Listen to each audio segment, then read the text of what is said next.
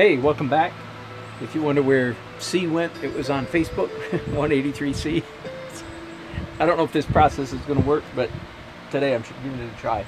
In other words, I'm broadcasting on YouTube, then Facebook, YouTube, Facebook, maybe even Instagram. I tried that once. Okay, so here's a ship. Let me turn you around so you can see what's happening. First of all, this is the reference from which I'm working. One is a photograph of a painting I did a few weeks ago, and one is a photograph from which I did the painting a few weeks ago. And I did the painting at a festival in Norfolk, Virginia, and someone has asked me to do one for them. So that's what I'm doing. Pardon me just a moment while I plug in my electricity again. And I'm down to layer, layer 9, 10, something like that. That's sort of, I decided to go ahead and bring you in. So this is my second application of white opaque acrylics. And what I want to say is, I'm looking at my reference, what I would love to convey is, can you hear me? I'm still working on the sound system, on the sound equipment, guys. I'm sorry I don't have it yet. Anyway, what I'd love to say is, how does one paint a highly detailed, variegated, busy subject? How do you paint busy stuff? And I feel like I've got a good answer to that question. I don't mean the only answer, but a good answer. And of course, whenever I talk about this kind of painting, I'm talking about this world of painting, this world of not hyper-realism, which I have friends who do that. I admire their work. I respect them for their patience, their god-awful patience. And as you know, I sometimes enjoy doing hyper-realism. If you stick around much, you'll see me do some. I cover the whole gamut, from total non-objective abstract all the way to hyper-realism. But this is my native tongue, if you will. This is my home base. Somebody called it abstract realism, which I think is a great description for this style of painting. Okay, so back to my question: how does one paint highly detailed, busy, highly variegated subject matter? And my answer to that question is, you paint it by layers. You paint it by degrees. You don't paint opaque one layer. You paint a variation. You paint opaque, transparent, opaque, transparent, transparent, opaque, transparent, transparent, transparent, opaque, and so on. You also paint large stuff and little stuff. You paint with big brushes. The brush I started out with this morning, where is it? Here's the brush I started out with this morning. Love that brush. You paint with big brushes, and then you paint with small. Big, large, small, large, small, large, small. You paint dark things, and then you paint light things. Dark light, dark light, dark light. Some of you are recognizing already, aren't you? What I call the dance of painting. The dance. It's a word picture, an allegory, if you will, a metaphor for the process of painting. Is that good paintings are the product of good process. Let me say that again. Good paintings are the result of good process. Bad paintings are the result of bad process, or no process, or ignorant process. And to describe the process of painting, I have a word picture. I call it a dance. And the dance is interplay between three couplets, 3 steps. 1, 2, 1, 2, 1, 2. Okay, 3 steps of 2. The 3 steps are large, small, light, dark, and literal and artsy. Let me say that again. 3 couplets. Large and small, light and dark, literal, that means accurate to the object you're painting, literal and artsy. There are marks sometimes that you make that have virtually nothing whatsoever to do with the subject matter. They're simply beautiful marks. And I have recently added a third step to the dance, and this one is a triplet. So 3 couplets and 1 triplet. The triplet is opaque, transparent, translucent, and it's the middle one.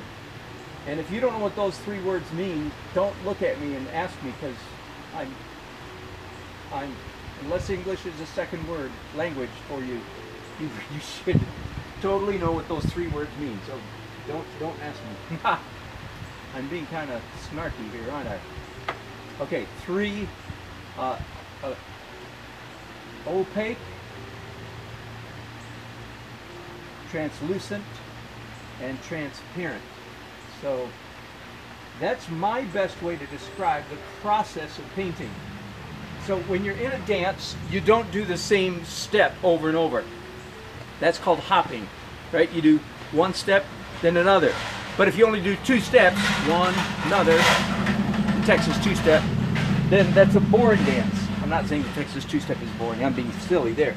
But if you only have 2 steps in your dance, it's probably not, that's toddler dance, right? Toddlers dance with 2 steps. There you go. Toddlers dance with 2 steps. So if you want a good dance, you do 2 steps, then 2 other steps, then 2 other steps, and in my case, then 1 triplet. Let me say them again. This is the best I can do. I hope to God I have a better way to describe good painting, in a week, in a month, in a year, in 10 years, whatever. But at the moment, this is the best I can do. Good painting is a product of good process. And the process is you go back and forth between light and dark, large and small, literal, that means accurate, and expressive. And then overlaid all of those, you also do interplay, a triplet between opaque, which I'm doing right now. Well, actually, it's actually more translucent than opaque, but I'm quibbling here. Opaque, transparent, and translucent. And that middle one is one that I believe over the last several years I have under-emphasized. So I'm all fired up about it because I feel like it's a magic formula that I just rediscovered. The middle one, the translucent step. Okay, so yes, I'm all fired up about it because I'm a kid with a new toy. Translucent, woohoo! You'll see me really use that later on in the process. So right now, what am I doing? What is this? This current step is several things. It's literal. I'm being pretty careful. It's light, and it's little. So it's the 3 L's: small, little, big and little, light, and literal.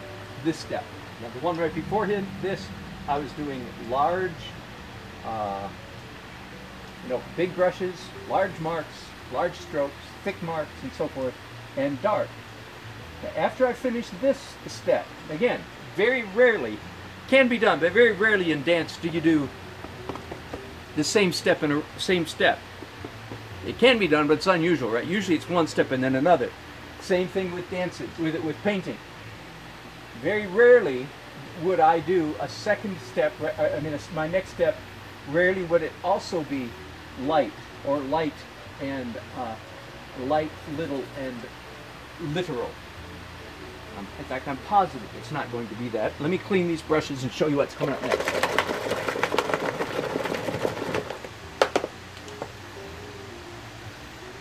Hang on, not done cleaning these brushes yet.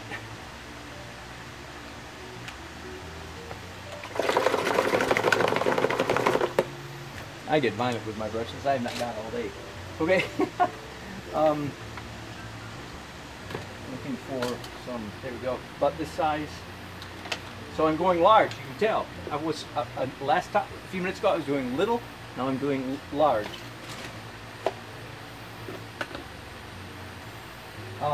And a minute ago, I was doing light. Now I'm going to do dark. You might say, orange, that's not dark. Oh, no, yeah. Well, let's get one thing straight. Transparent colors, no matter what color it is, if it's transparent, it's a dark. Are you with me? Watercolors, every time you put a transparent color on your paper, is the paper getting lighter or darker? Well, it's getting darker, of course. Same thing here. So I'm just acting, behaving, if you will, like a watercolorist. So I'm making the whole painting darker at the moment. Get it? And this is why, just what you're seeing right now, is why I'm so fired up about and so excited about the dance process, the process of painting. Because just in those few minutes, a few seconds that I just did right there, where I did this transparent glaze on top of the white, this painting just took on a whole new life, didn't it? It took on a whole new, whoa, that was beautiful. And indeed, that's the kind of thing I see happen all the time when I'm painting. And painting suddenly takes on a beauty that I don't feel like I put there. I just allowed it to happen by creating an environment where it can happen. I'm going to do a little bit of blue. So I've done warm colors up to this point on this step. Now I'm going to continue with dark. In other words, I'm on the same dance. I'm on the same dance step, which is large and dark and not so literal. You with me? Not so literal. Kind of literal, but I don't know, barely. Are you with me? I don't know. You could call this literal because here I am doing blue up at the sky, but I'm being very free. So it's almost like these marks that I'm making right now are more expressive than literal, almost. It's hard to say. I don't know which one, what to call this step as far as is it literal or not, but it's definitely large and dark. Now, one of the advantages of painting in this dance-like manner is you can paint ridiculously fast compared to punctilious, stick out your tongue with a little brush and spend hours kind of thing. I probably got, I don't know, a literal painting time on this, about an hour. Now, I've been working on it more than an hour, but I've been taking lots of breaks, lunch break, kitty, grandchild break, all kinds of things. So one of the beauties of this approach to painting is so fast compared to many techniques. Now, it's not the fastest technique in the world, don't get me wrong. I paint sometimes with my good friend Mike Rooney. He does Cape Cod School of Underpainting, and his technique is much faster than mine. He really, if it was a race, he would win. But compared to many people, you know, it's a 3 by 5 foot painting, and I've spent maybe an hour and a half on it. Yeah, probably an hour and a half. And look, stand back, squint, it looks like a finished painting. More than that, it looks like a finished painting of a highly complex subject matter. So I hope that makes sense to you. The dance of painting. Let me say it one more time, okay? There's 3 steps of 2 and 1 step of 3. The 3 steps are big and little, large and small, literal and artsy or expressive, light and dark.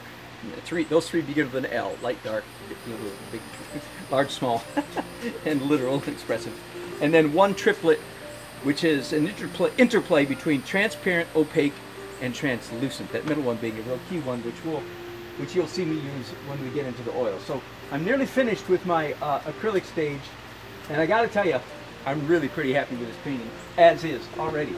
I mean, honestly, I could hang it up and say it's done. If this was my style, which it's not, I could hang it up and say it's done. That makes me happy. Thanks for watching. If you like this, hit subscribe and share it with your artsy friends. Thanks. Bye.